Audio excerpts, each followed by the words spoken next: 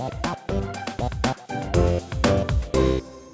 welcome to Teen Pride Book Talks. My name is Lucy, and this is the program on AADL TV, where each episode I take a few minutes to talk about a young adult book that is both representative of and inclusive of folks in the LGBTQIA plus community. And the book that I am going to be talking about today is a graphic novel. It is called The Marble Queen, and it was written by Anna Kopp, and it was illustrated by Gabrielle Kari. The Marble Queen is a sapphic fantasy. It also has a little bit of political drama in it. It has a little magic in it. It is the story of these two queens, and it's set in this Elizabethan-inspired kingdom. Princess Amelia lives in a kingdom called Marion, and because of pirates that have been marauding and stealing all the resources from that kingdom, they are now facing financial ruin. So in order to save her country, Amelia agrees to marry the ruler of a nearby country, Iliad. Nobody really knows much about it. Nobody's allowed in it. It's very closed off and known for its resources and known for doing well, but it really keeps that very guarded. This young, handsome prince comes from Iliad, and Amelia assumes that's the ruler that is there to woo her and bring her back to Iliad to wed her. And she is surprised to learn when she gets there that she's actually betrothed not to this prince because he's already married, but to his sister, Queen Celera. From this point on, the story unfolds. Amelia isn't sure how she feels about this because she wasn't told the truth up front.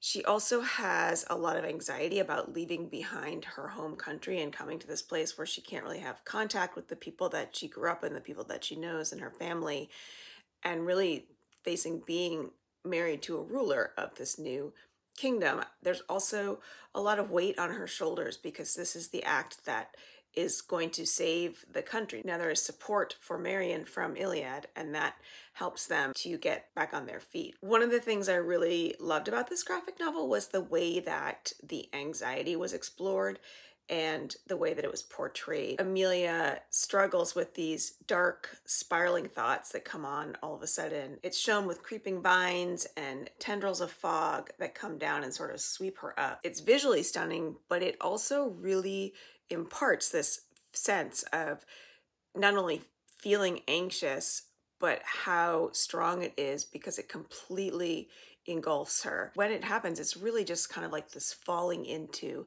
this state that she's powerless against. And that was a challenge for Amelia throughout the entire book. Eventually, she and Celera get to know each other. They sort of open up to each other, and you find out that Queen Celera has also had something very painful happened to her in her past. And Queen Celera is also struggling with the fact of ruling a country and whether or not that's something that she wants to do. Her brother is not really the type of person who wants to do that at all. He's more into having fun, and he's very supportive of his sister, and he's very close with his sister, and he's supportive of Amelia. And Amelia gets to know his wife well, and all of these connections help her to start feeling like she belongs in this place. There's this political drama because there is a war that is looming that both the kingdom of Marion and the kingdom of Iliad will be involved in.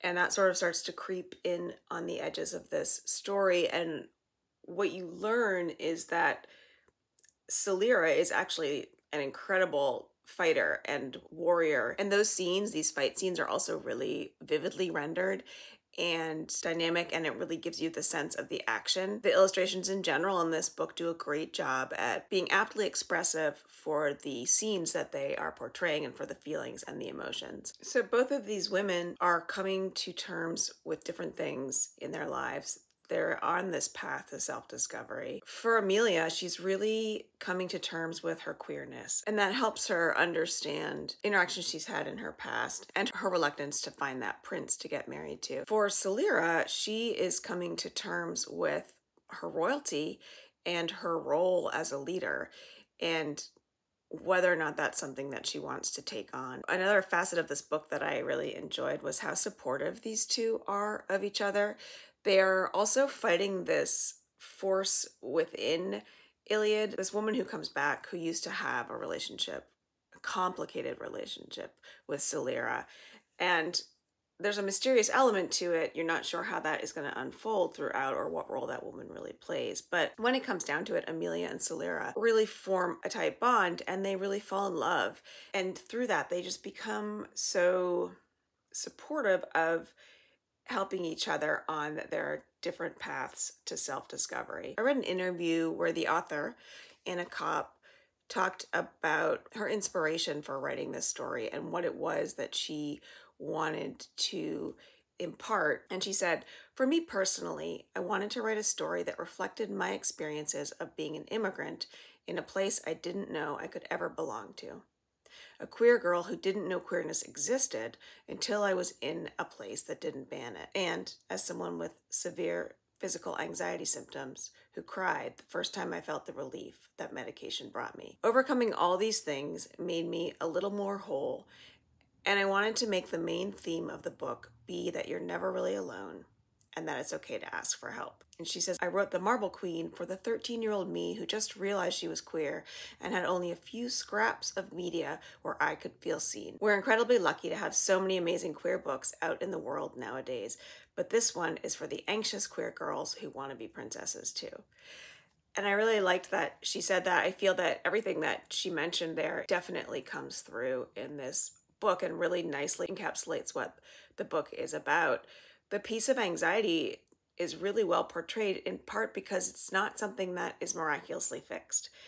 And instead of having it be something that goes away, it is something that Amelia has to learn how to accept as part of herself and understand how she's going to live with that and how she's going to get help for that. As a realistic representation of mental health in this way, that she's not trying to be fixed, but she's trying to figure out how her world can become a more welcoming place for her. It's not a very long book, and so I don't want to give away very much of the details of the plot. There is definitely intrigue, there's definitely fighting, there's romance, there's drama, there's humor. The Prince of Iliad is a pretty funny character, and there are some twists and turns that are unexpected. Ultimately, what it shows you is these two women who work together to become really strong through their support of one another and through their love for one another. I really enjoyed this graphic novel, both the illustrations and the writing, and I recommend that you read The Marble Queen, written by Anna Kopp and illustrated by Gabrielle Carey. Thank you for joining me.